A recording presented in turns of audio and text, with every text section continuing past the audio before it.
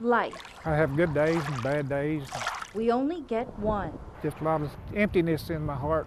and we may never know when it'll end. Just didn't work out the way we planned. It was a seemingly perfect day.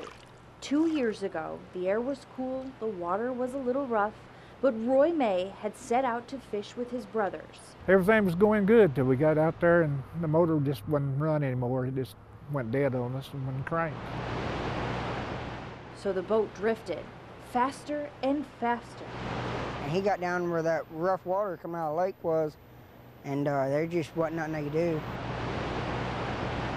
We drifted all the way to number 1 gate up here when the water took us under, and it just disintegrated the boat. Roy, Gene, and James were gone. Lower side of Kentucky Dam, assist search and rescue operation. Several area rescue crews searched the outer banks and near the dam, battling the rough waters and cold temps. 320.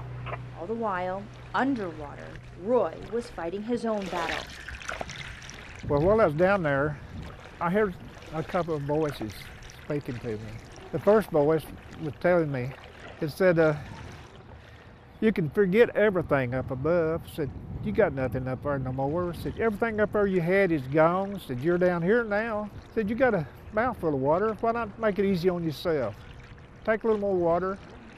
You can fight it if you want to, but you're not gonna make it. And then this other voice spoke, said, you still got your family up there. What are you gonna do? I said, please forgive me, Father, please help me. And from that time on, I started trying to dog paddle, I guess you'd call it. Roy was rescued nearly 100 yards from where he went in. There's no reason I could have made it. I mean, there's no way I could make it on my own. I can't swim, one thing.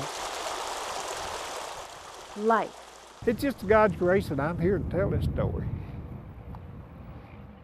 His brothers, not so lucky. I never thought it in my mind at one time that I'd lose my brothers that day. James was found 2 weeks later, but there was no sign of Gene. It was one of the nicest days we had that year. Until 2 years later, I just walked right up on it. when life brought Keith Peak to the outer banks of the Tennessee River to arrowhead hunt. I never even stopped there. When I drove by in my boat, something just told me to go over there and down Arrowhead.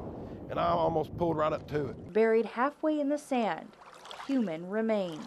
It's a miracle they found him. 2 years and 26 days later, Of course, I still have the emptiness spots in my heart for him. And, those may never heal, oh yes, I miss them terribly.